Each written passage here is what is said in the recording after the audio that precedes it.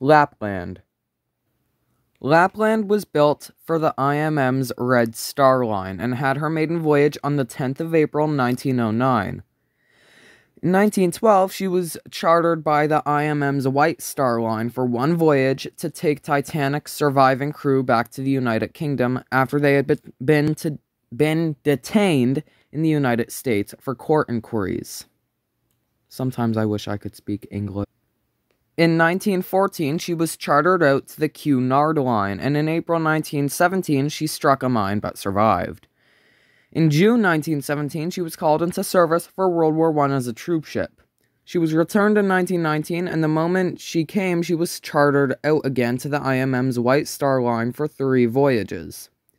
In 1920, she resumed Red Star service, and in 1927, she was sold to the IMM's Leyland Line. Later that year, she was refitted to be a cabin-class ship and was finally scrapped in 1934 in Japan.